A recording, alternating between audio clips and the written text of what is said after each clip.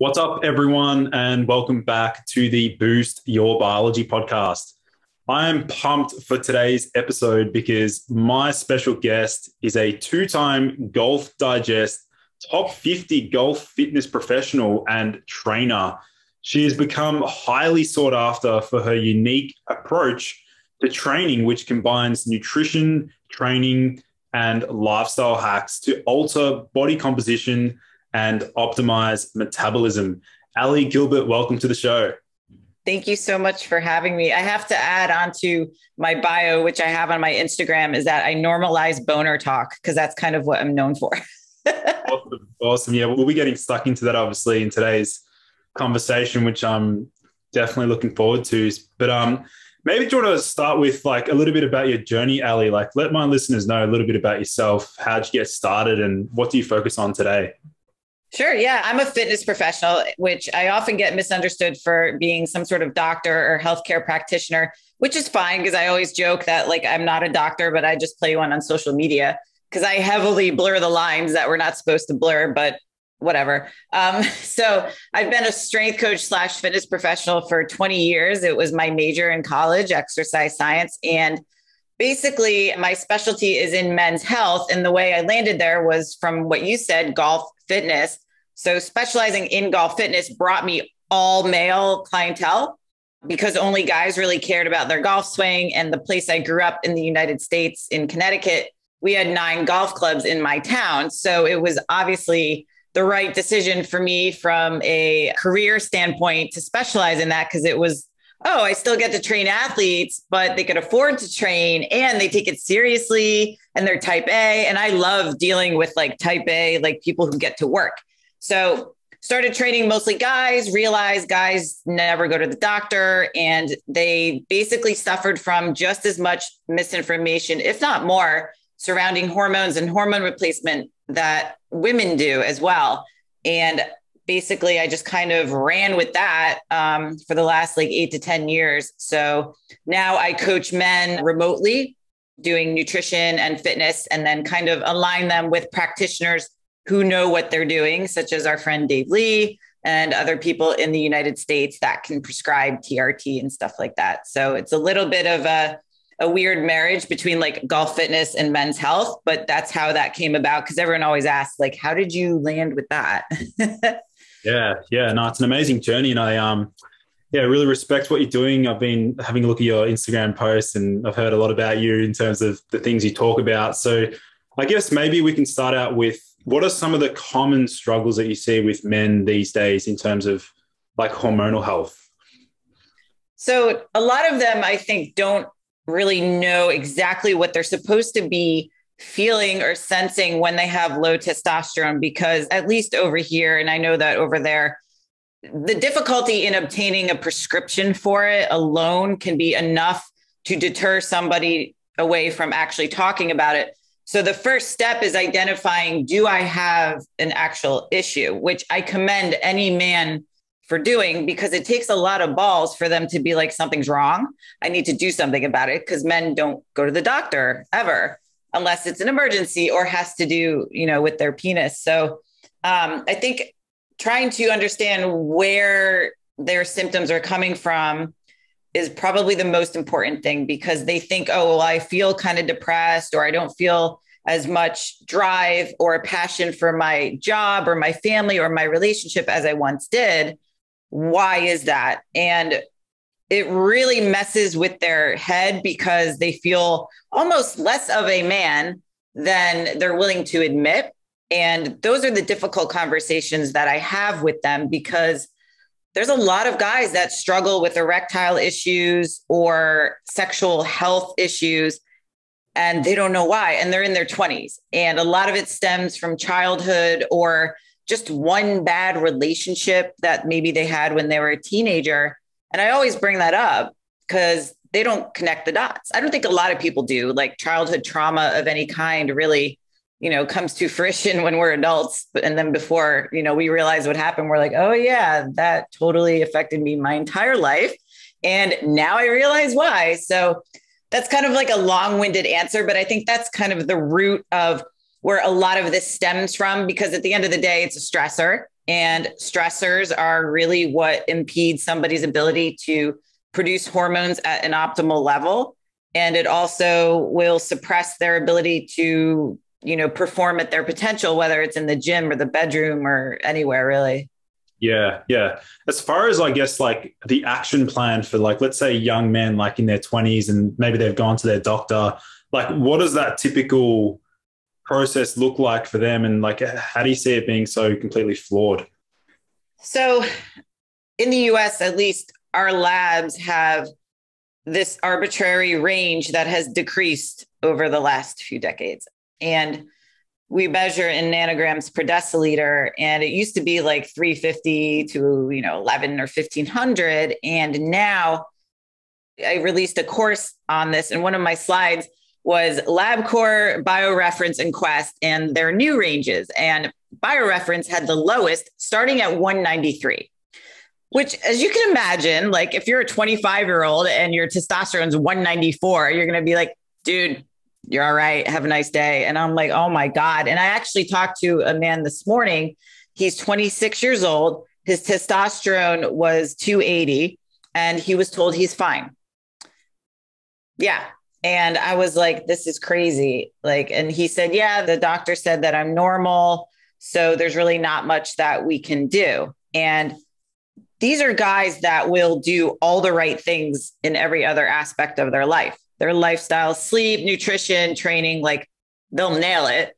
And yet still they're plagued with these low T levels. And so their first question is, what is wrong with me? Or what am I doing wrong? And it's neither. It's neither that. It's really the environmental factors, but also, everything that they're up against as far as stress in life and everything. So they feel something's wrong with them or they have a flaw, and that makes them even less likely to say something like, I feel something's wrong. And usually they don't look to get tested unless it's something they've read or somebody, pushes them to get tested. But very rarely, it's not usually in routine. Like when you go to get your yearly checkup, they don't test hormones because why would they?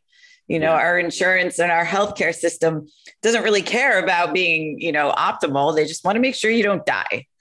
Yeah. Yeah.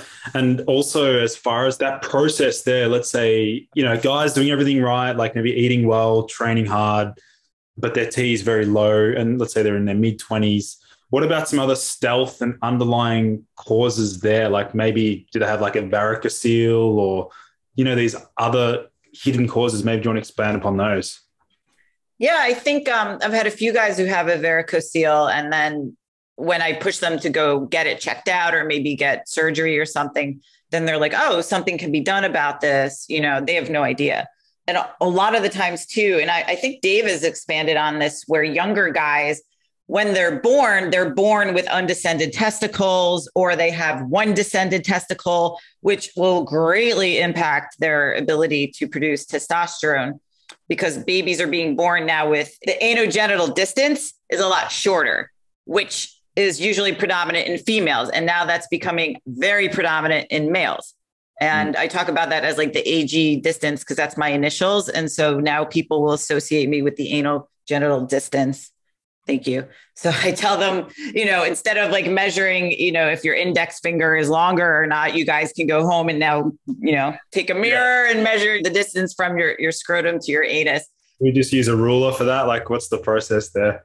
No, I don't know if that would bend appropriately. I think a measuring tape, or maybe like the tape that you use to take your own body measurements that self clicks and stuff. Or maybe there's an app for that. I don't know. I haven't found it yet. But I think those are actually things that no one considers, because they don't realize like we're in a sperm production crisis, on all of Earth. And guys are being born with less exposure to testosterone and more exposure to estrogens, specifically xenoestrogens and phthalates, that all of a sudden here you are and you have no idea that this is something that you were born with. And it's very difficult to do anything about it, when you're in the womb, because you can't talk or anything. So, it puts tremendous pressure on the mother, because it's like, if you were a pregnant woman, like you would be afraid to leave the house because of all these exposures and to know that you can affect your son's sperm production while you're pregnant with him. Like, it's crazy. Yeah. What about when it comes to, I guess, like optimizing male sexual health? Because I know you mentioned, you like to talk boners and things like that. So let's sort of get that discussion going here.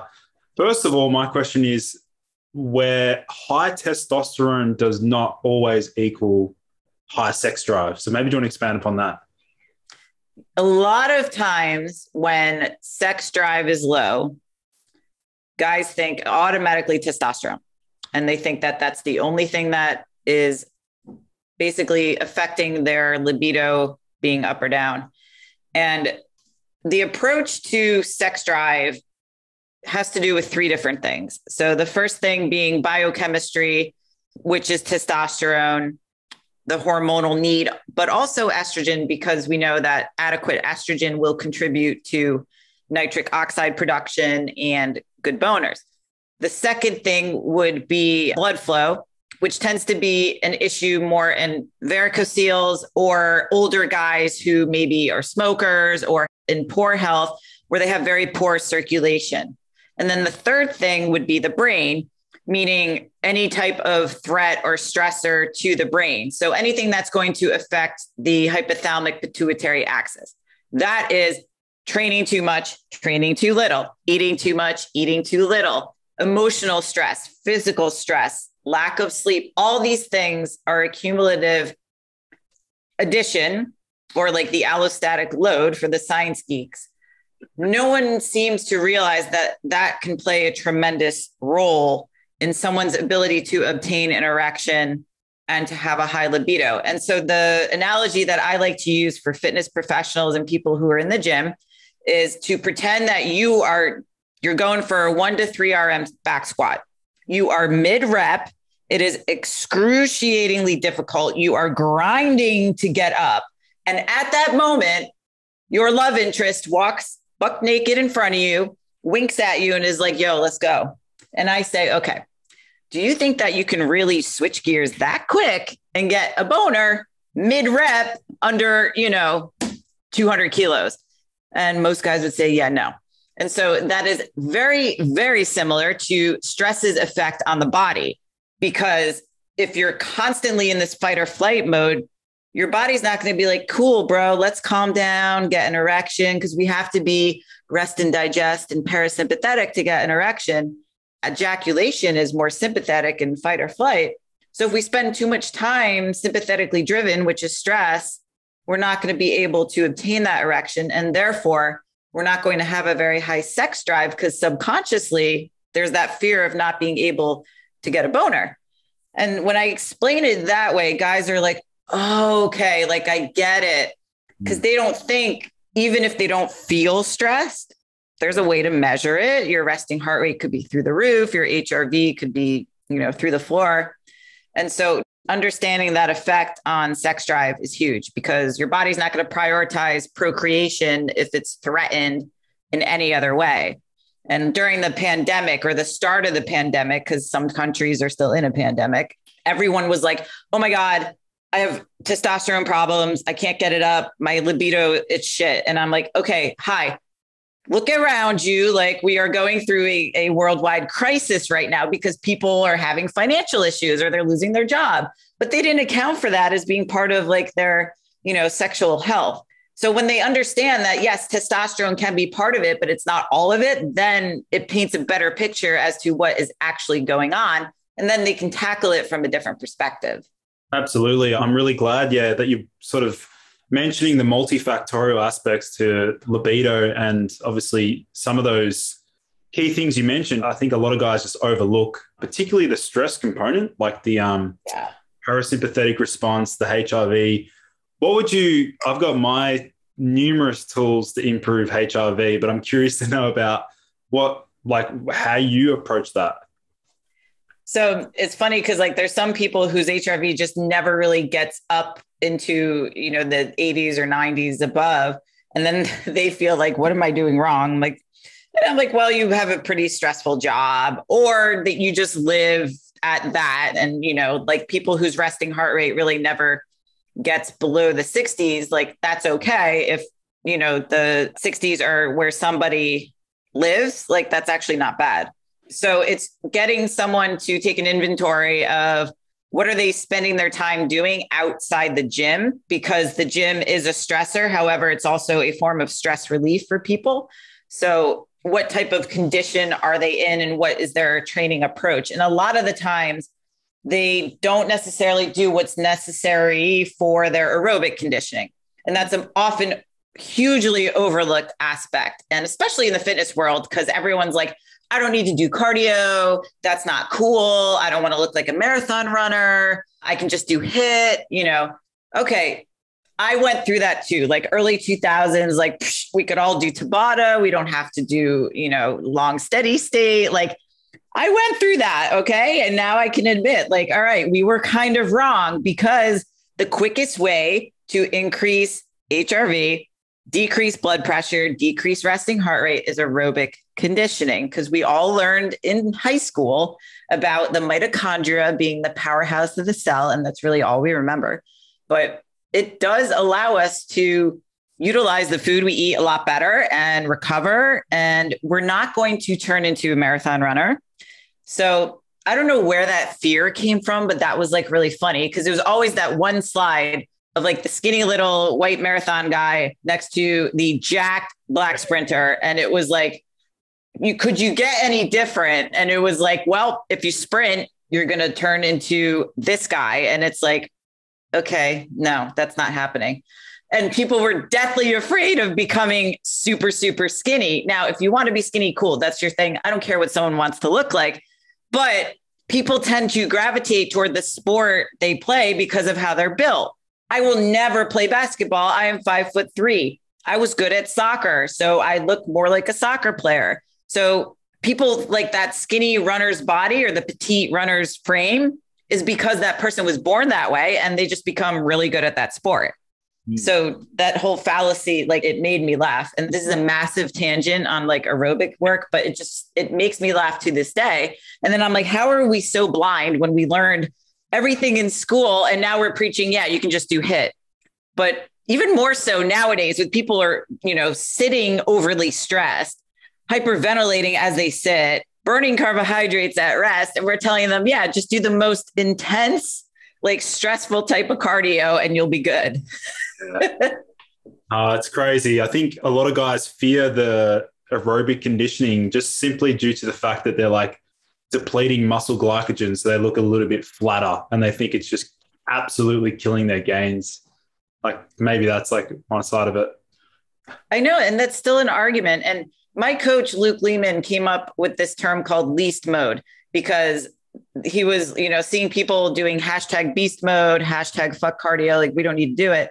And there was like this least mode approach where somebody actually needs more aerobic conditioning, but he would explain it in the way where he would front load someone's program with aerobic work versus putting it at the end, where a lot of people like physique competitors, especially, to funnel calorie burn. And you're doing like 2 hours, which is like, who wants to do that? So if you start out aerobic, build a good aerobic platform, which only takes about 8 to 10 weeks. And then you can maintain that with some higher intensity work versus right off the bat, throwing somebody into something that's going to send them into a more stressful environment. Like it's weird. And again, if you're an ultra endurance athlete, like if you said, Ali, I want to run from the East Coast of the US to California, I'd be like, okay, yeah, you might sacrifice some muscle and some testosterone, but most people are not running across their country as their cardio. So I think we're okay. Exactly. What about, let's sort of circle back. I'd love to dive deeper into some of the other hormonal cascades and maybe explain to my listeners that testosterone can get converted down maybe to estrogen, DHT, and then like specifically focusing in on low estrogen in men. So do you want to sort of expand upon that? So with low estrogen, guys tend to fear estrogen because it's like a female hormone. And with testosterone, so testosterone being part of the hormonal cascade starting from cholesterol, testosterone can convert into DHT or estrogen. And DHT is the potent form of testosterone that gives, I always say gives us, but I'm not a guy, but I feel like I'm one of the bros, gives us our male secondary sex characteristics, V taper, facial hair, stuff like that. So if it converts to estrogen and that enzyme that does the conversion is blocked, then that's a problem because estrogen is neuroprotective, cardioprotective, boner protective. Guys will become very irritable, very low libido, very similar to low T, and they won't be able to tolerate carbohydrates and they'll start gaining belly fat. And it's amazing the amount of men that have been prescribed something like Arimidex or anastrozole to block estrogen. When they come off of it, they feel so much better. They feel leaner. Like they just don't know why they take this medicine. You want to be able to trust the person prescribing it to you. But then they're like, oh my God. And you can show them like, there's a lot of literature showing the detriments to block estrogen in guys or to suppress it. But there's really nothing saying it is bad to have optimal levels of estrogen in guys. They just use this piece of paper, at least in the US too. Excuse me. Oh, estrogen is red. That means it's high because it says high. It has nothing to do with what the patient feels. They don't go by any subjective feedback. It's like, oh, we have to block this because it's high on a piece of paper. Yeah. So our friend Gil made a great analogy on the TRT channel saying, trying to figure out how much estrogen a man is producing on paper via blood test is very similar to trying to determine how much money Bill Gates has just by looking in his wallet. So it's obviously just a fraction of it. So we really have no idea by looking at a blood lab. And a lot of doctors will go by the labs for various things, but it's always like the hormones, like we have to get this in a certain range. No, we don't. It's really more, how does the guy feel? Because guys will freak out. They'll be like, my estrogen's 100. I'm like, how do you feel? They're like, I feel good. I'm like, what's the problem? Like, it's 100. I'm like, it's okay. Obviously I want them to be with a practitioner that doesn't make a big deal about it. Some of them don't even test estrogen at all. So then you can't worry about something you don't see. So that's kind of where like getting labs done can be a double-edged sword, because it's like a snapshot in time that if you actually were going to die just because of that estrogen number, you would have already died because it takes about a week for the labs to come back. Okay. So, yeah. So dealing with that is huge to talk guys off the ledge because, hey, the bodybuilding world is the world that made this a thing because they take such massive levels of testosterone and anabolics that they think, well, the greater, these substances, the greater estrogen it must be producing. So that must be really bad. And a lot of them now are having heart attacks and stuff like that. Probably contributing factor is crushing their estrogen so low. I remember even when I thought, like, one of my best girlfriends is a former IFBB pro, and she would be on Arimidex and tamoxifen and Aromacin, like, what? And I was like, oh, maybe I need to do that too to get shredded. And I remember taking Aromacin, which is like the worst one that you can take, like cuts off all ability. And all of a sudden, like, my glucose levels were really high. And I was like, why am I not tolerating carbs? I made myself insulin resistant, so I had to rectify that. And then I learned better. This was like 12 years ago, but self-experimentation is a big part of this too, because if you've been through it, then you can understand, yeah, this makes no sense scientifically. So 100%. Yeah. I can relate. I can relate there. I went through a period as well, Ali, whereas I maxed out my T. Like my T is like 988 nanograms per deciliter. That's quite high for, I know it could be a lot better realistically. But anyway, my estrogen was also quite high on paper, but I felt bloody amazing. I felt awesome. I felt really good. And I went through a period of time where I was like, all right, let's acquire every single natural aromatase inhibitor, eat all the anti-estrogenic foods. Yeah. And I pretty much accumulated all these anti-estrogenic compounds in my body. And I felt terrible after 1 week of just smashing estrogen to the floor. I just felt horrible, terrible. Yeah. And it's amazing because it's like guys become so attached to it, but they just don't know why, and they think like anything surrounding like the breast or chest area, if they feel like a pain, oh, it's gyno, like oh, my nipple rubbed against my shirt. Oh, it's gyno. Like, what if your shirt is wool or it's like a terrible, like, material or something? Like, it's crazy. But I think that we're making strides with, pushing against the nonsense and getting guys more educated. But literally every time I am on stage at a conference and I talk about this, some guy corners me and he's like pulling up his labs and he's like, so my estrogen's like 50 and I'm on Arimidex. So what do I do? Because now it's like 15. And I'm like, okay, how do you feel? And he's like, I feel like shit. And I'm like, it's time to find a new practitioner. Like, it's okay.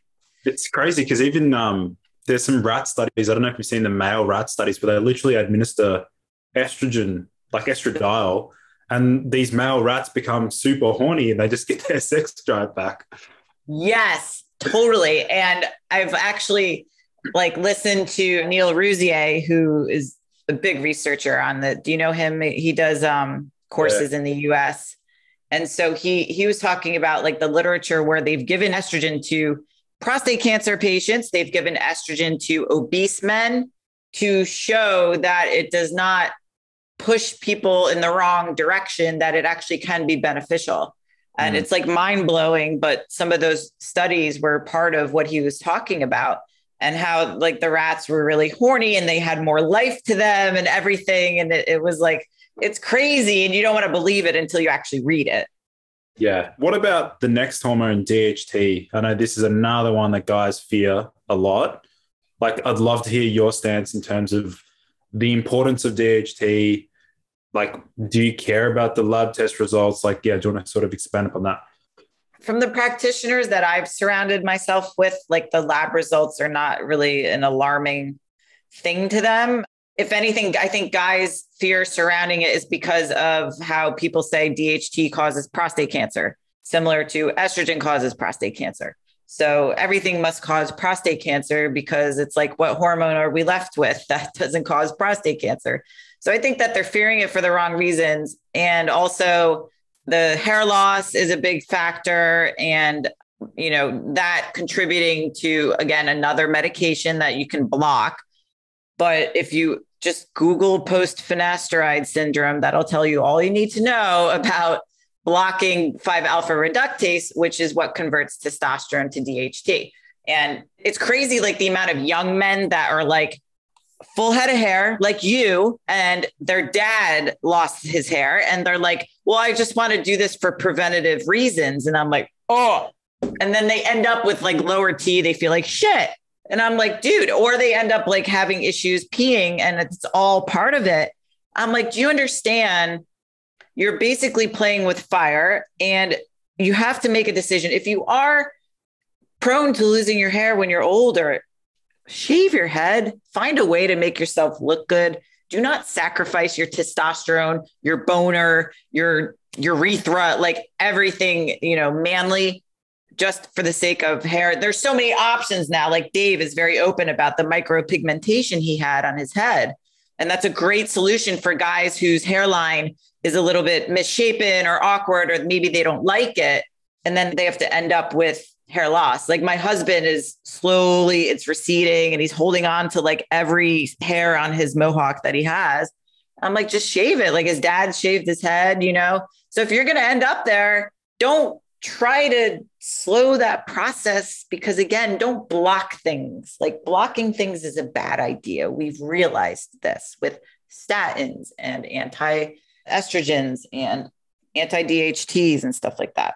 So Yeah, for sure. I think the consequences associated with some of those hardcore medications, just destroying a man's quality of life. And even like you mentioned there, both you and I know that there are guys that have used these medications and then stopped. And then even 1 year later, they're facing all these side effects, even after withdrawal. Totally. And it seems like there was this big push for that maybe 10 years ago, because then that's when they came out with Rogaine and all these things. And I don't know a ton about those shampoos and stuff now, but it seems that we've kind of pulled the brakes on pushing that hardcore. But there are, it's more to appease the patient. I don't want to lose my hair. Okay, here. What about when it comes to like nutrition? I'd love to get your stance here, whether I'd love to learn about like how your approach to nutrition has changed over the years. So I used to be the person that was like, well, this worked for me and all my clients should do what I do. I literally was that coach who was like, you have to eat every 3 hours or your muscles will fall off. And you've got to meal prep. I was like, oh my God, it makes me want to vomit, like how awful that was. And I mean, again, I'm like 22, 23, like, realizing your clients don't want to be you and they don't want to live your lifestyle is a big epiphany to have. And the earlier you can have it, the better. Because again, they don't want to have veins on their abs. They don't want to be dick skin lean. Like they just want to like feel good in their skin and maybe have like 1 or 2 abs showing. So that is how kind of like the mindset toward it and meeting people where they're at is something that's changed. Because since I've turned 40, I've now realized a lot of my friends who have children and their lifestyles and, what can work for somebody is not what's going to work for somebody else. And that's actually now what drives me crazy in these forums, because somebody will ask a nutrition question and it's like everyone chimes in as to what works for them. And they're like, keto worked for me and this worked for me. And quite often it worked for them for like a period of time and then it stopped working. And so in my mind, if something worked past tense for you and you're not still doing it, it was not a sustainable approach. So I would say globally, I am very positive towards a higher protein approach because I think it solves a lot of issues. One of those being hunger, snacking, just like unawareness of how much somebody's eating. So all my clients, whether they're doing just a consult or being a coaching client, they will log their food on Chronometer for a few days, just so I can see what their intake is like. I don't care where it comes from. I'm not judging you, whatever. So 9.9 times out of 10, the protein is not sufficient for what they're doing. And it's a huge, like, eye-opening thing. Cause I always ask someone, so what did you learn? If you've never tracked your food, what did you learn? They're like, how much I eat or how much I don't eat. And they're training like 6 days a week and they feel like shit. It's like, okay. So protein, at least body weight in grams, or if they're fat, like over 20% for guys, then lean body mass, grams in protein, but it's always the higher protein approach. And then what their activity level and health situation is will dictate the carbs and fats. A lot of my guys tend to do very well on higher carb, lower fat. They just don't know it until they try it. So I have a lot of guys that are sub 20% body fat that are very active, military veterans, just like the type that will train a lot, but not sleep and not eat enough to support the training. So it's corralling them to realize, why don't we reduce the amount of training, but just go harder and actually feed that. And then we can look at, switching or adding training because they just love training. And more often than not, they're not eating enough or they're afraid. Like women, we are pegged with eat less, body image issues, all that stuff. I will tell you from training men, you guys have the same type of issues, I guess issue you can call it, or drawbacks. Like we all have that. Guys just don't talk about it as much, but most of my guys don't like getting on the scale. They do fear the weight gain that will come from carbohydrates, even though it's water weight. They fear weight gain in general, especially if they're used to being a certain level of leanness. Because if you've ever dieted down, anything above that feels like you're obese. So I get it. So usually that's the approach that I'll take with them. Yeah, it's interesting. You're not the first person I've heard that's mentioned the benefits of, like I'm sure, did Luke Lehman talk about manipulating the fats and like actually lowering the fats? Like what do you consider lowish on the fats in terms of grams per kilogram? Yeah. So I would say the lowest I've brought any of my guys down is around 35, 40. And that's when they're dieting really hard. But traditionally, if they're higher carb, and in my mind, that would be over 200 grams a day, roughly their fats are anywhere between 50 to 80, depending on their calorie level. So my guys who are very high calorie and upwards of 400 or 500 grams of carbs, again, you only need the fat to go so high. But if it's a lot of calories, you don't really need protein just as high because the carbs are protein sparing. So it's the calories have to come from somewhere. So they can get away with over 100 grams of fat or so. But you will realize like we swing hard in the industry with the pendulum, and we got so infatuated with high fat and adding fat that we really don't need all this additional fat. Like you really could get away with fish oil and like essential fat and get pretty damn lean. But if you don't want to suffer and feel like miserable, then we will err on the side of probably 50 plus grams. But I do have guys that really want to get to that next level leanness. You have to go lower, but you don't stay there. That's the problem. Men and women, we will live there because we're like, oh, this works really well. Let's do this for 12 months. And then we feel even worse. Yeah. And as far as like the protein, I'm curious to know, like what's the max you've ever personally gone up to per day? Me, I think Luke had me around 200. So I'm like 61 kilos now. And my like lean weight, I guess, is like 60.5. So I've got around 49 to 50 kilos of lean body mass, which is high for my height because I'm 5'3". So right now I'm at 155 grams of protein because we are reverse dieting because I did a photo shoot 2 weeks ago, but I like protein. So if clients don't like protein or they don't enjoy eating a lot of it, it's going to be tough to get them to eat, a good amount of it. I'd rather have a little bit higher protein and sacrifice some carbs just because I love protein. So some people are not used to it. So like, that's why having a food log is great. Because if somebody's eating 100 grams of protein a day and they need 220, if I go from 100 to 220, they're going to sit on the toilet for a while and be like, I hate you, Ali. So we have to get an understanding for this is a process and we're going to work up to it. But what it does for people is it helps keep them satiated. So they're less likely to snack and take in what I call air macros, where they just forget to log it, but they've eaten like half a bag of pretzels. And also take advantage of the thermic effect of food, where it costs more calories to digest protein. So we might as well take advantage of that, especially if you're dieting, because if you're dieting, you do need higher levels of protein to mitigate any muscle breakdown. And it'll keep you fuller, but you can actually burn calories by eating because you can overfeed protein and it's really not likely to be stored as body fat. Whereas eating donuts, more likely, even though they're delicious. Yeah. What about as far as like meal timing? Have you manipulated that in the past at all? With certain people, I find with my clientele, it's just hard for them to get their calories in. So sometimes, I'm sure you have people who are like, I like intermittent fasting. And it's like, okay, so why do you like it? Do you feel it does something magic, or does it keep you structured, or you feel better? Half the time they have gut problems, so they feel better not eating. The other half of the time they think it does something magical. So if somebody struggles to get their calories in, I don't think fasting is going to help them. So I will encourage them to spread those meals out appropriately, depending on when they train, when it feels best. If somebody's like, hey, I eat one meal a day.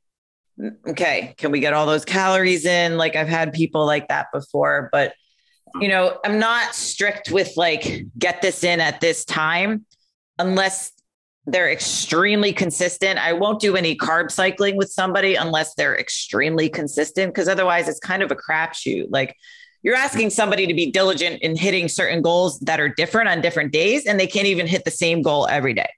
Yeah. So it's asking a lot. But as far as timing, with workouts, unless they're training twice a day, I don't really make a big deal of it because I'm asking a lot throughout the rest of their day. But I tell them like, listen, try not to go like an hour after training without eating something, because sometimes like we take that for granted as fitness professionals. We just assume people know to eat after they train because I think we're so hungry. But like people will go and have coffee, they'll go to a meeting, and it'll be like 6 hours later, like, yeah, I have lunch. And I'm like, you trained at 6 a.m. But they just don't think to eat anything after. So it's like, you have to constantly remind yourself that the education of the basics are useful to a lot of people. For sure. What about as far as like the biggest, let's say a man's looking to optimize his hormones, what would you say is the biggest mistake that men make when trying to optimize their hormones? Probably sacrifice sleep for gym time or cardio, or try fasting because they heard fasting increases testosterone. I don't know where that came from, but it's trying to implement everything and being consistent with nothing. So sleep usually goes kind of unaddressed because it's so boring and like no one really cares. But if you actually look at how we sleep and our routine before we sleep, way different than like childhood. Childhood, you're lucky to have a TV in your room. And now everyone's like, yeah, I fall asleep watching the TV. And I'm like, okay, that could be a reason why you wake up at 3 a.m. Or they're like, I drink alcohol because I can't calm down to get to sleep. And I'm like, alcohol does not help you sleep. It helps you pass out. And then you wake up at 3 a.m. and you wonder why. So understanding the cold, dark room and like eliminating as best you can any screen time. And I get that some people have jobs where they're dealing with different time zones and they have to be on the phone or whatever. All right, cool. Get blue light blocking glasses. Try to calm down any way you can. Read a book that has nothing to do with your profession and chill out. I mean, when's the last time you were bored and okay with it? Like, I literally said to a client the other day, the average attention span of people is 7 seconds. So people encourage you to make Instagram reels and TikToks that are like 15 seconds or less because you might get half of your message across to somebody. 7 seconds. So if we're not entertained within that time frame, you don't get, the majority of your message across, like who's going to sit there and watch a 1 minute reel? And it's like, okay, cool. In the 80s, we sat on the porch, no phones, no TV really, maybe a radio, maybe a Walkman that was like this big. And you sat in like a rocking chair and you just watched the sunset. And it was like, who can do that now? Or if you like sit with no phone, you're really creepy. But like, if you think about it, when's the last time you were bored? Like you could not look at your phone. Or nowadays it's like, what TV program can I watch while watching my phone at the same time? It's just the constant, dopamine society we live in. And then they wonder why they have no drive and motivation. It totally makes sense. So Ali, what about in terms of, my listeners? I'm sure there's going to be a lot of guys that want to like reach out and work with you. Where can they find you? I know you have your testosterone school as well. So maybe do you want to let my listeners know how they can connect with you? Yeah, I am always on Instagram. So at the Ali Gilbert, slide in the DMs.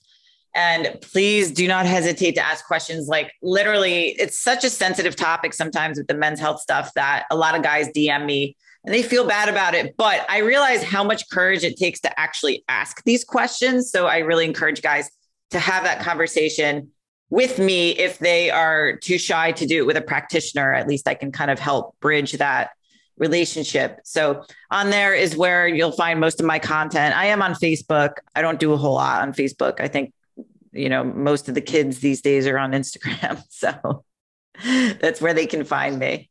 Awesome. So we'll make sure to leave those linked in the show notes for my listeners. But Ali, thank you so much for coming on the show. It was a great chat. Thank you for having me.